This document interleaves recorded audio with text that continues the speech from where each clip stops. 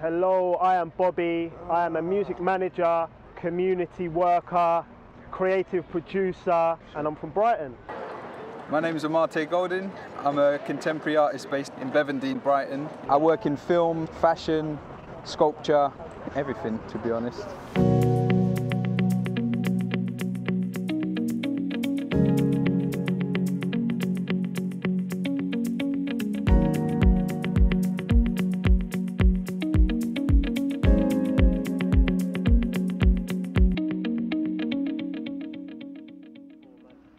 For me, public art is something that is accessible.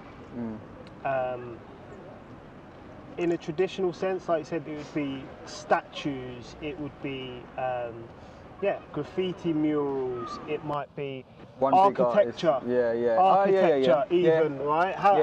In what sense are we defining this? For me, we need more accessible art. So maybe on top of accessible, it has to be something that is engaging and relevant. And I feel like that's more what we need to start thinking about, how to make art that is truly relevant and engaging to the general population, rather than something that still has this whiff of, like, a lot of the time. So when I was growing up, there'd be a lot of community projects where it felt more like a charity do, where it's like, come, when you can print your hand in the wall and now this location is yours, or something like that. Do you know what I mean? Whereas maybe, I don't know, things need to be truly more relevant, something that, the arts is part of your day-to-day life anyway. Yes, precisely. I think that's a really interesting point in terms of the class structure and system and how society is divvied up like that, because for me, working class culture is some of the most exciting, character-driven environments. That's where you get some of the most just not even thought through art, right? They're just expressive and outward, but then to the establishment or to the hierarchy, that would be seen as threatening or challenging, or... Because a lot of the time it is, because it changes things and changes it in another way. If you've got power in a small group of people's hands, then obviously it's going to be more threatening as soon as that starts to move out. That's just human nature, isn't it? If you're used to the status quo of having certain says over things, what would be engaging to people? What would be also entertaining? You have to enjoy doing it. You have to enjoy looking at it, talking about it. What's the discourse around it? And I feel like a lot of the time things are plonked on, like even there's not that consistent pressure and urgency to have to engage the people in a way that is relevant and sustainable. Because a lot of the time it's like a gift. It doesn't generate money or something. So the incentive is kind of, let's tick the box. This many people saw it, cool. And how much do we actually care about the quality of the engagement, right?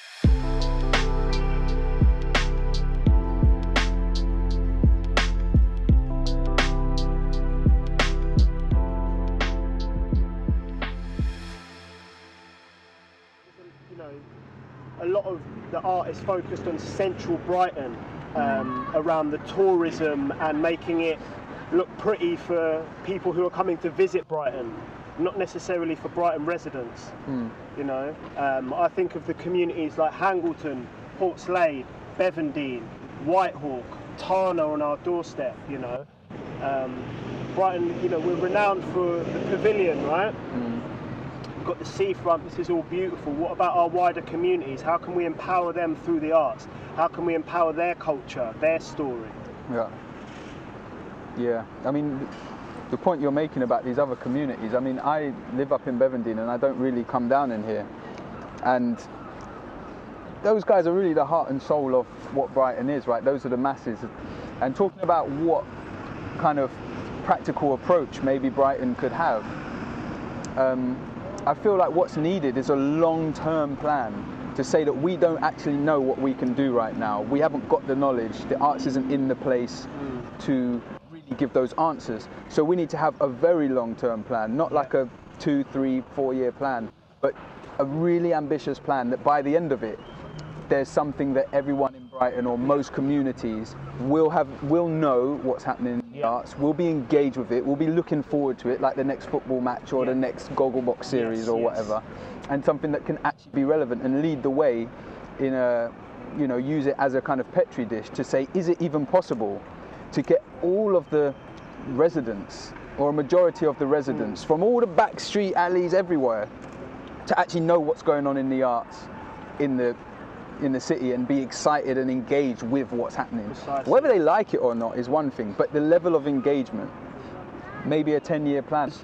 I think there was something about Barcelona, or a cathedral in Barcelona, where there was a commission that they put money towards a cathedral that wasn't going to be finished for 250 years.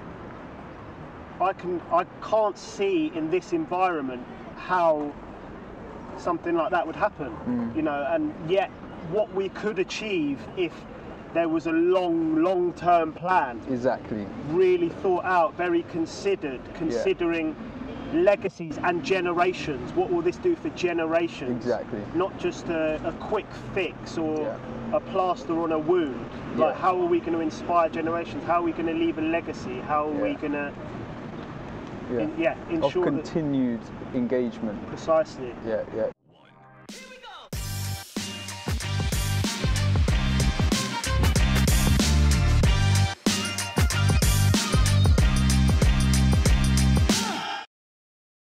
We've got good resources here, human resources.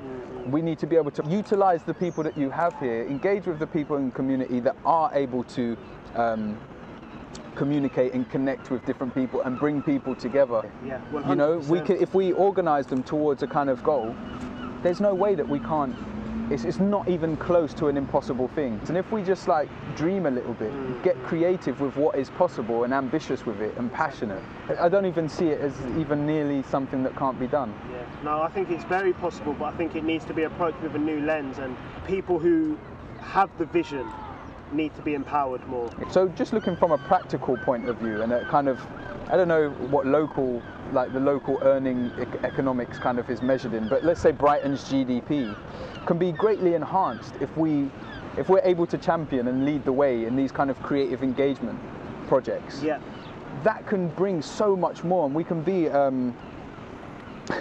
template for other people. Yeah. There's a lot of big words I'm trying to get out here. I get it. But you know, the more we spend, the more we can earn from it. Yes, you know, it can actually, you know, generate a lot more income for the community, and if we can create an environment that really champions creativity and culture and the rewards art it and celebrates rewards it in a practical way. Yeah, I think it can actually do better for our finances rather than 100%. I think we've got to bet on ourselves a bit, you know, and bet on the communities.